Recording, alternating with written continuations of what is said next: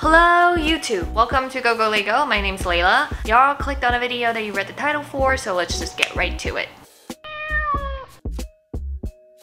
For girls with naturally downturned eyes like myself, cat eyes can be a struggle. However, it doesn't need to be complicated at all. As long as you remember your goal is to horizontally elongate your eyes and make it tilt upwards. Step 1. Apply a lighter base color to your lids with a horizontal motion. Then apply a darker shade to the outer corner of your eyes and blend upward, starting from about a third of the length of your eyes.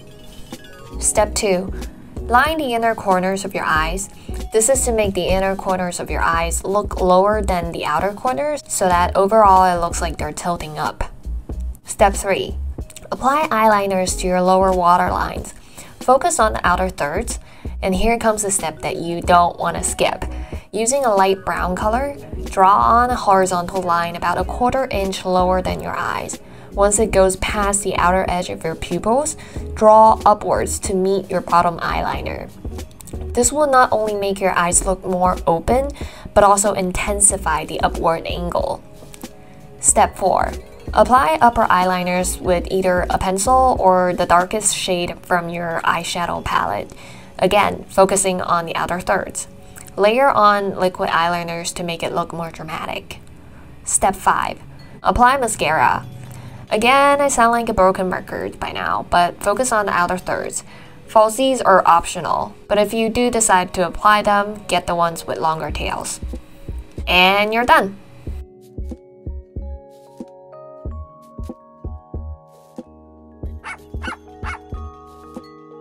Unlike cat eyes, which tends to make you look like a fearless baddie, puppy eyes tend to soften your facial features and make you look cute and a little bit more approachable. Your goal is simply the opposite. Vertically lengthen your eyes and make it tilt downwards. Step 1. Apply a base color to your lids. Grab a darker color, but this time, instead of applying it to the outer eyelids, apply on the inner eyelids.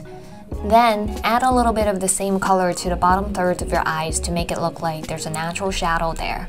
Step 2. Grab a concealer. Line the outer corner of your bottom waterline. This will visually extend the whites of your eyes and make them look bigger. Step 3.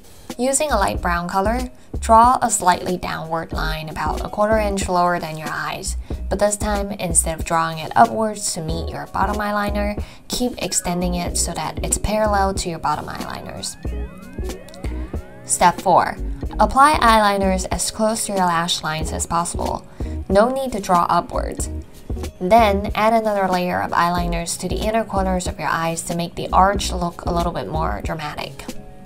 Step 5. Apply a bit of shiny eyeshadows to the center of your eyelids to make the contrast even more noticeable. And if you want to apply falsies, find ones that are equal length from head to tail. And done! Look how drastic the difference is between the two techniques. Let me know in the comments below which style you prefer, and I will catch you in the next video. Thanks for watching. Bye bye!